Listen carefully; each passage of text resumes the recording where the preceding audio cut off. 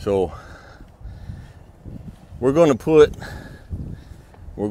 try to put the saddle on Rodeo for the first time. And I'm going to set up and do it the way I do it. And we'll see what happens.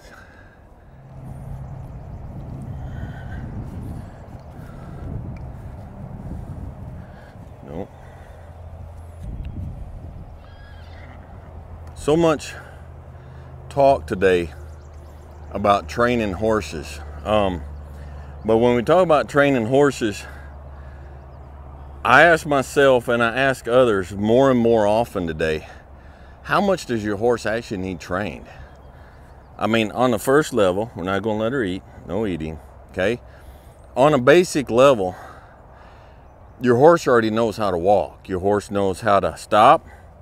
Your horse knows how to turn left. Your horse knows how to turn right. Your horse knows how to do. And I think sometimes the idea of training horses comes from an arrogant place. Training is me communicating to her, no, and her listening to what I'm communicating. But the idea of training does not include me listening to her. It's her listening to me. So when we go, so many times people put a horse in a round pen to do whatever they're going to do. No, be still. Be still. And I use a round pen at times because there's things I need to communicate to the horse that's best communicated that way. But I use a round pen for communication, not for training. Is there a difference? The basic difference is your philosophy and your view and your attitude when you approach it. So now I'm not going to train her to take the saddle. Okay? I'm going to offer it to her and I'm going to take my time and I'm going to listen to her tell me where she's at in it. And we're going to go from there. I'm not using a round pen. I'm just out here on a lead rope because I want her to listen to me. And I want to listen to her. And I want her to have the freedom to talk. Okay? Now our number one job, you're not going to eat. You're not going to eat. Our number one job with these horses is to take away the fear. Our number two job is to take away the confusion.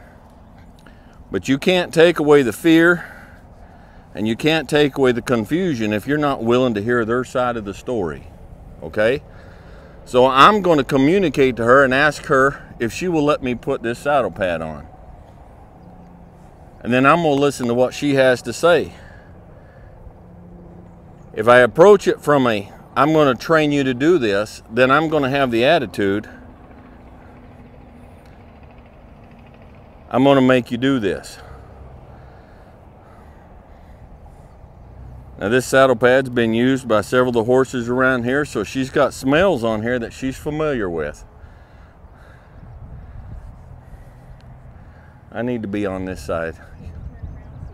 I need to be on this side. So now I'm just going to offer it to her. I'm just going to offer it to her. Now, that's the first time she's ever had that on her back. Now there's 2 or 3 things I want to be aware of. First, I'm going to take it off. All right? When you're offering something like that to your horse, offer it to them. Let's see if we can turn her around. Offer it to them, and if they take it, good girl, take it off. All right? That way they don't think right off the bat, whatever this thing is, it's stuck with me. They don't have the same concept of time that we have.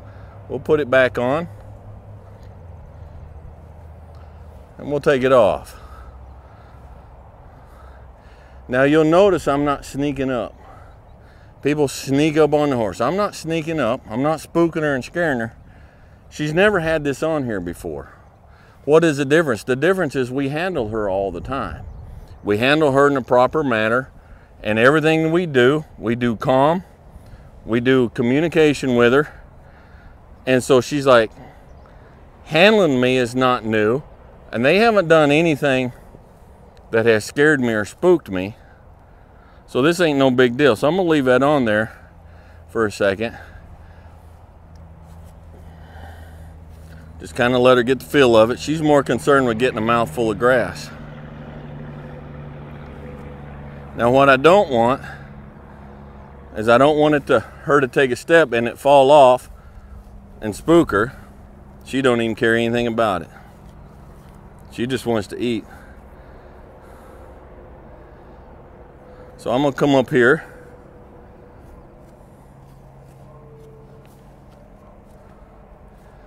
Now, why am I doing this out here? Like, let's see if we can go the other side. I don't want to mess up Mama's video or I'm gonna be in trouble. Come here, baby doll. Let's see if we can do it from right here. There you go. Whoa, whoa, whoa. Now, well, so I have her on the lead rope. And I have her on the lead rope. If she decides she needs to move, I'm going to let her move. I'm not going to tell her, whoa. I'm not going to tell her, whoa. Try to hold her in. I'm going to let her move. And I'm going to take away the fear, take away the thing that bothers her, and just go back to the beginning. All right? Now,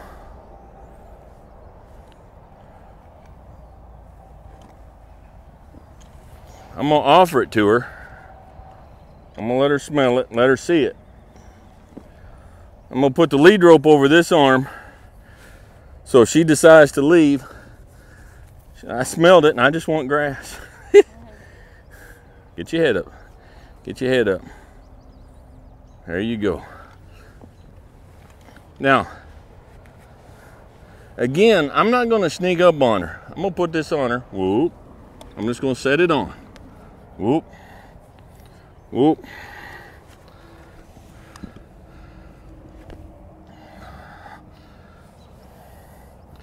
Just gonna let it sit there.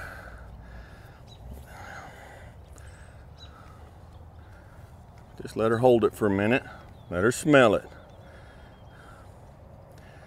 Now sometimes what some folks do, and it's not a bad thing, okay, if she's putting her head down to graze, she's pretty relaxed.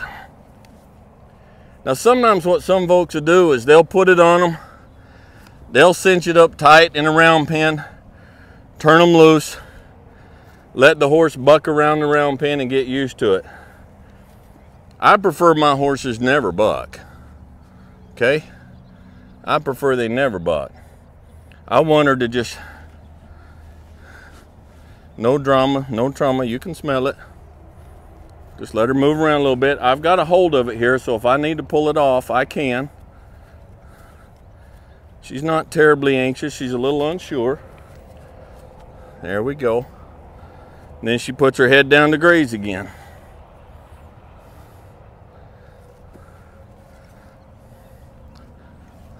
You see how she's coming in close to me right there?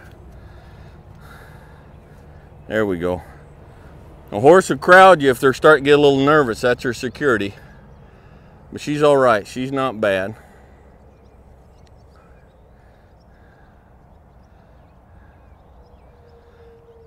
Are you going to cinch it up? I'm not going to cinch it up. You want to play with that lead rope? Okay. Listen, what I've said in so many of the videos, can I have it back? What I've said in so many of the videos, we're not on a clock. Easy, girl. We're not on a clock, okay? We're not in a hurry. This ain't the road to the horse. All right, I don't have 24 hours to wind up in the end because I'm trying to do a competition standing on this horse popping a dang bullwhip. All right? How much, when I get in a hurry, how much foundational stuff do I lose? How much foundational stuff do I miss because I didn't just take the time?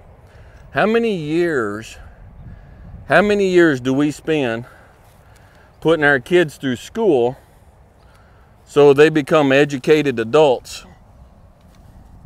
All right, we don't consider our children adults until they're 18. The government doesn't. Can't join the military till they're 18. Can't drink till they're 21. Can't even buy cigars till they're 21 anymore. All right, can't get married at 16. Shouldn't get married at 16. Heck, most people shouldn't get married at 26. They ain't grown up enough. But we expect these babies to be full-grown, fully broke horses, dealing everything, taking everything that we want to deal with them when they're 18 months old or 2 years old. And then we get on them, we start riding them. You're not going to eat. Not going to eat. And then we find holes later, and we find, oh man, they won't let us pick up their feet. Oh man, they're jumpy about this and they're scared of that. Plastic bags make them go nuts, and when I cinch them up, they pin their ears and try to bite me. And when I go to put the headstall in their mouth, they lift their head way up high and they won't take it. And all this stuff is wrong. Yeah, check it out. She's checking it out. She's just a baby. All right? My wife sends me these TikToks all the time. They got this sound on TikTok says, "I just a baby." Well, they are. They're just babies. And I have to remind folks all the time when they're riding these young horses, hey, they're just a baby. Come on around here. Come on. She keeps trying to make sure the camera gets her good side. I think that's what it is. But she's so pretty, it's all her good side. All right. Whoa. I'm not going to push. She's experienced a blanket now, didn't care. She has a saddle on her now, she don't care. So what is next? What am I going to do? Well, I've started picking her feet up. We catch her and brush her and fly spray her all the time, and she don't care. She's gotten used to it and she don't care. You're not going to eat that grass. Nope. So now when we catch her out, she's still too young. Let me fold that back there so I don't get your eye. She's still too young and too small for me to get on her, and I don't need to. I'm not working on training her body so I can ride her. I'm working on her mind and a relationship with her. I want her to get used to all this stuff. When I go to get in a saddle, I want it to be just another ho-hum. I know how to do this. So when we start getting her out, now when we get her out to brush her, to comb her, to fly spray her, to pick up her feet, we'll just start putting a blanket and a saddle on her. Next thing we'll do after 2 or 3 times of this, I'll get a saddle that with a small cinch that'll fit her, and I'll just start cinching her up, start leading her around with a saddle. She is such a baby. Come on, get up here and quit. Quit. I don't want to let that saddle go because I don't have it cinched, but I don't want it to come off. He said, "Dwayne, she's not acting very professional now." She dang well better not be. She's 20 months old. You're not going to take your 12-year-old and take a switch to them because they're not acting professional. No, we don't do that. See, she's impatient. She's like, "I've been through this. I want something to eat. I don't care. Get this thing off me. I'm done." No.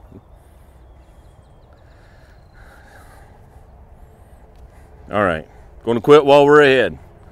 So, you know what the best horse videos are?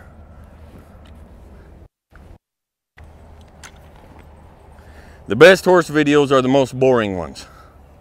Those are the best ones. Those are the ones that you know you did stuff right. The ones where it's all exciting and the horses are bucking and flipping them over backwards and jumping over the panels with riders, that means somebody didn't do something right. Those are failures. Those aren't successes. The ones where they just stand there the first time and take it,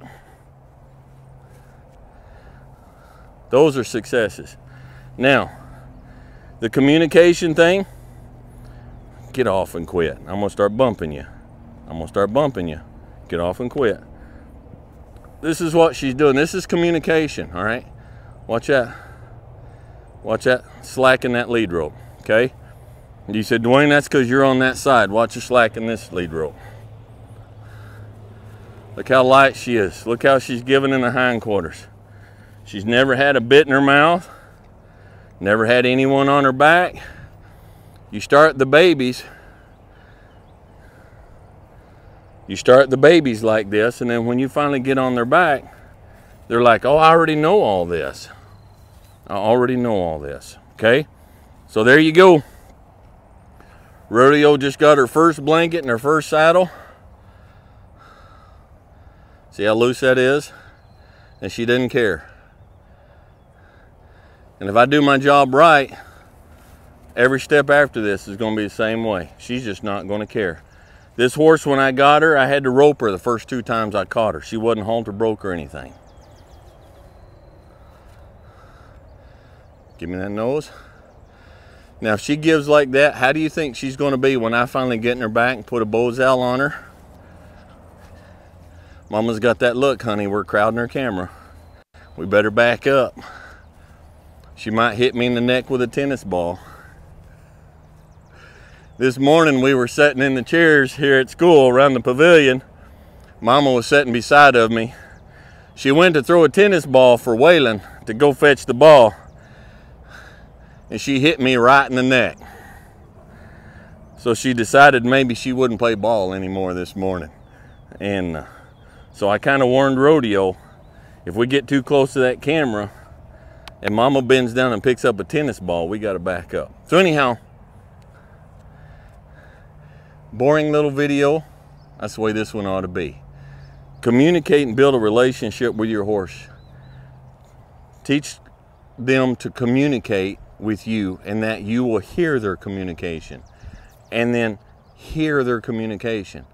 Care and listen to what they tell you, but if you build that relationship and that communication first, everything else is a walk in the park.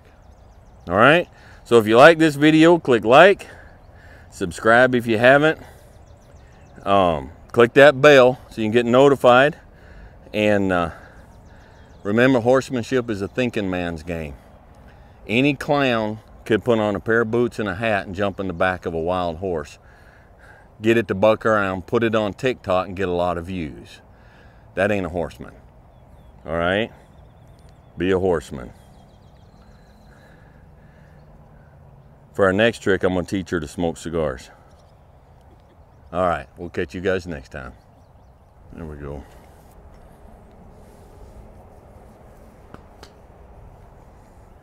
There's broke horses can't do that.